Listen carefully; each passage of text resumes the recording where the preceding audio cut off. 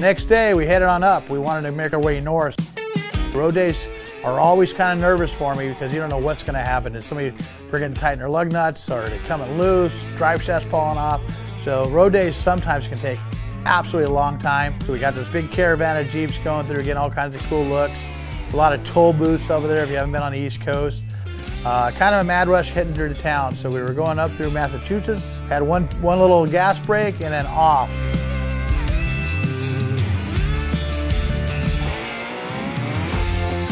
So we hit the trailhead perfectly on time. It was right about 11 o'clock, that's what we were shooting for. It was Maybell Road. It's an old road that's just been washed out. So we were able to air down. The very first obstacle was right off of the road. So it was pretty cool. Everybody can see everybody climb it.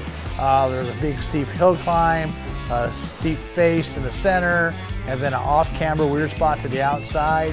And so everybody got to take their own lines. We were getting a little bit of rain, so it was a little bit of wet, slippery.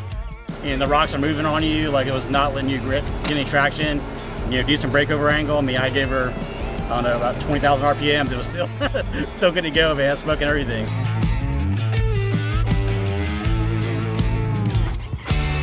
The highlight of that obstacle was Dave for Synergy actually going in a snail's pace and picking the perfect line and working his tires and making it all the way up. To me, the line was all the way to the right and try to like pivot at the top. There was a nice little crack line. I know if I could get the sidewall of the tire up on that little crack, I know they'd bite.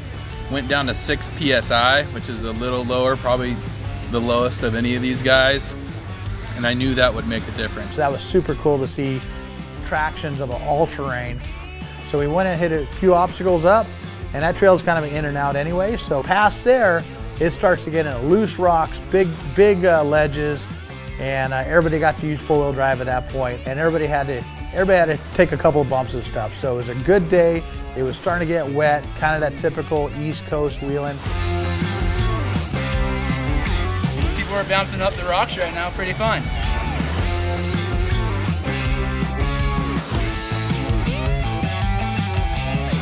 Bouncing around the northeast, pretty cool out here. It's slippery, just wet enough, it's slippery. We're aired up at freeway pressures right now. We got 25 PSI in the tires, so we're just kind of bouncing around. We're gonna air down now, but pretty fun. Lisa's daily driver out here. Again, the truck's not about hardcore, but we'll bring it. There's bypasses if you don't want to do it, so it's not really a big deal, but how can you miss out on this epic granite wheeling right here? It's so cool. If you're used to wheeling on the West Coast, we can kind of pick our line, crawl, make a judgment, okay, we want to bump it. Over there, if you're trying to crawl most of the time, it's not going to work. It's just kind of slip out of the way. You might have to use some momentum to go through it. Amazing wheeling. I love a challenge, and it was absolutely challenging. Being in the wet and all these slick rocks over here that we don't get on the West Coast, not like this, and moss covered everything. Yeah, it was. We made a call. We had lunch lined up at 1 o'clock. All the stuff back east, man, if you haven't been back there, is super, it's really neat. It's just kind of a treasure. All these towns are older than our ghost towns on the West Coast. This old restaurant, they opened up for us. They had all the food ready for us. We got to eat there.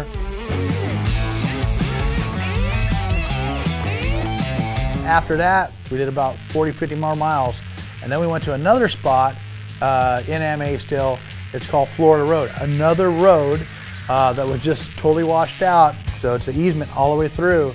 Had a couple water crossings, had some big ledges, and super neat that everybody got a chance to really put their cars through the paces. It's nice to have the proper tools for the job. So I left a bird's nest. It was kind of hard to pull it out from the last time. So you should be trail prepped. But it was really nice. Hooked the winch up, be able to pull me out of that crack. Still only running 37s on this thing, and boogie through. I think I'm going to attach this and get ready to be using it. That's my plan. Again, we don't know what these Gladiators are going to do. We've been fortunate enough, I've had one for a while, been wheeling them, but there's 5 fresh builds out there, and we got to get these Gladiators, and the wheelbases actually excel in some spots over the JL, and then vice versa. You know, you got to pick your line. It's rocky, slippery. I think it's just what you thought East Coast wheeling would be. Pick a line and send it.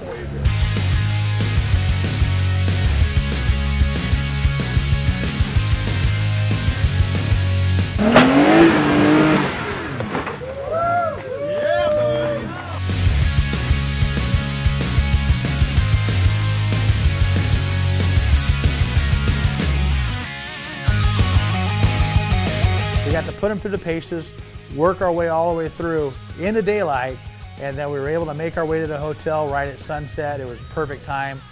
We nailed it. The group was working. It's an awesome, great group. So when we're putting these events together, it's pretty tough. You don't know what you're going to get, if they're going to clash, if everybody's going to be holding each other up, if you got that guy. At this point, we didn't have that guy. And if you're that guy, you know who you are. We didn't have one. But it was an awesome time.